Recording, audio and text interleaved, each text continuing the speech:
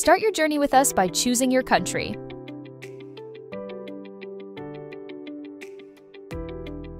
Select Yes, I have a Maybank account if you're an existing customer, or No, I don't if you're new.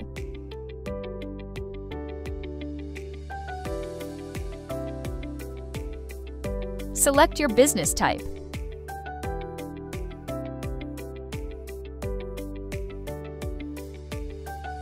From the landing page, you can easily select and apply for bank products and services through the portal.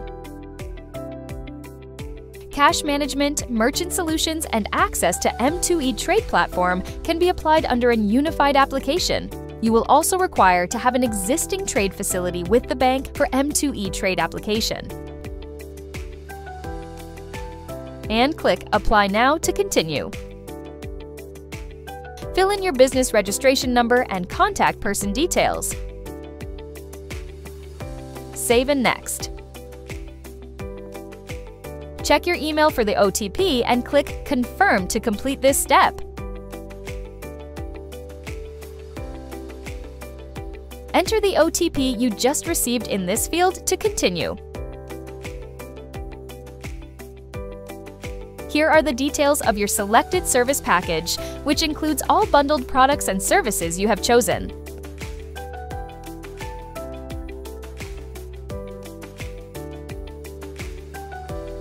This application is structured into sections based on the products and services selected.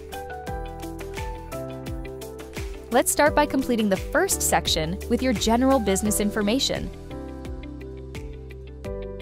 It takes only 3 steps to complete your business details information. Step 1. Complete your business details. Fill in your business mailing address. Step 2. Complete the business details for POS Terminal. If your outlet address differs from your registered business address with SSM, proceed with selecting No. And proceed to fill in the other registered outlet address. Step 3. Complete the business details for QRPayBiz.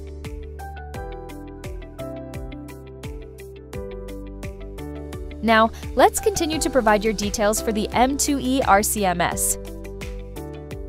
Account accessibility. Add in accounts that you wish to view under M2E RCMS.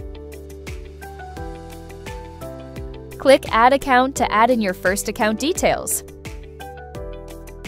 Fill in the account details. Select your account type. Select Yes if you would like to set this account as a primary charge account to handle all banking fees and charges. Your home currency is pre-selected for convenience. For foreign currency accounts, you can explore and add other currencies to suit your needs. Click on Add once completed. Add on additional accounts if needed. Information and access settings. Assign roles to the users who require online banking access. Select Add User to configure the first user. Fill in the user's details.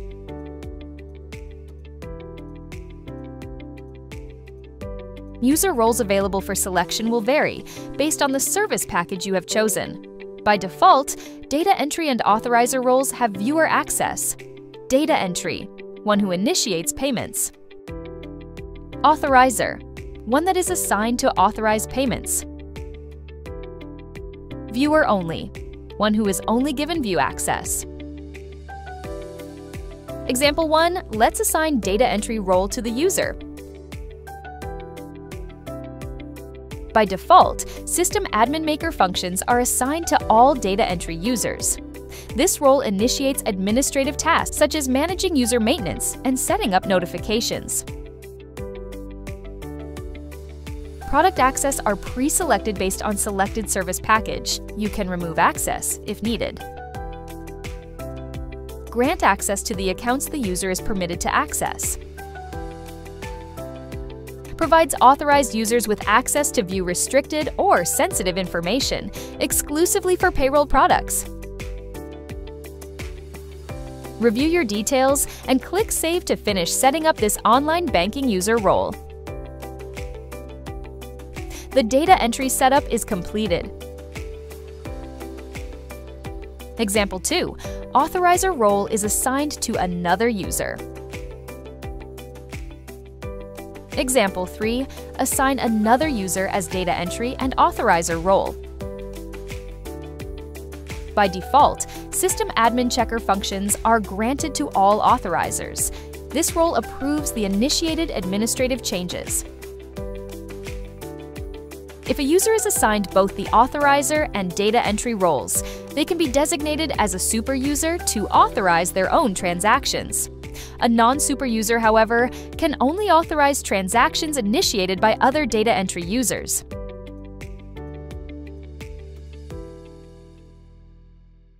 Review the user roles before proceeding.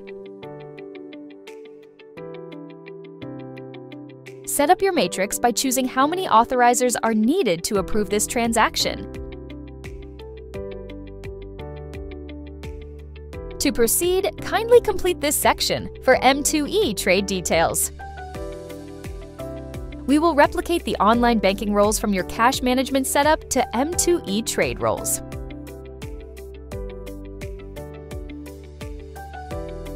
Similarly, we will replicate the authorization matrix from your cash management setup to M2E Trade. Subsequently, proceed to the POS Terminal section to complete your application. Fill in the director or partner's details. Here's to add on additional directors or partners. Enter your Maybank business account number. If you're storing the card data, proceed with selecting Yes. And proceed to provide additional details regarding the form and type of data being stored. If Maybank's electronic data capture (EDC) terminal is connected to your network, or if you key in the card details in other devices like cash register machine, then proceed to fill in the following details.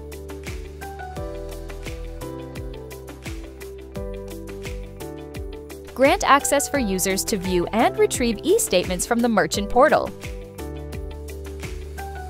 Fill in the user's details. Use the option menu, 3 dots, to edit or remove users if necessary. Once all users are added, click Save and Next to continue. Finally, proceed by filling the remaining details for your QRPayBiz application.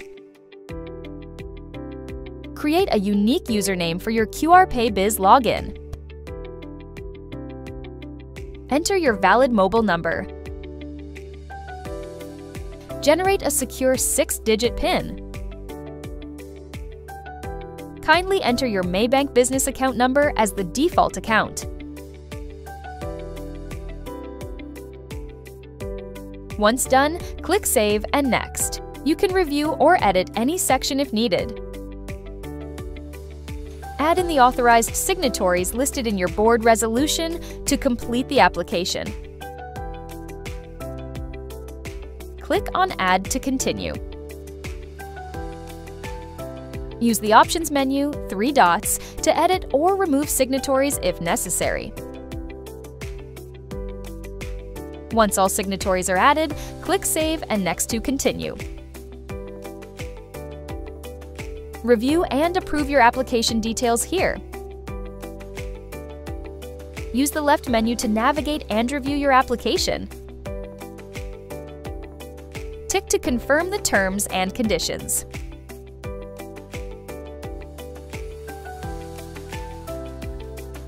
As the final step, upload your supporting documents. Step 1. Download the generated M2E application form. Step 2. Ensure all authorized signatures are obtained on the application form. Step 3. Upload the signed M2E application form together with a copy of your board resolution, certified by your company secretary. Submit your board resolution.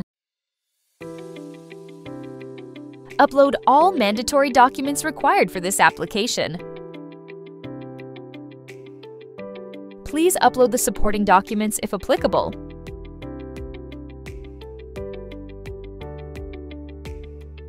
Your application has been successfully submitted. Kindly leave us your feedback.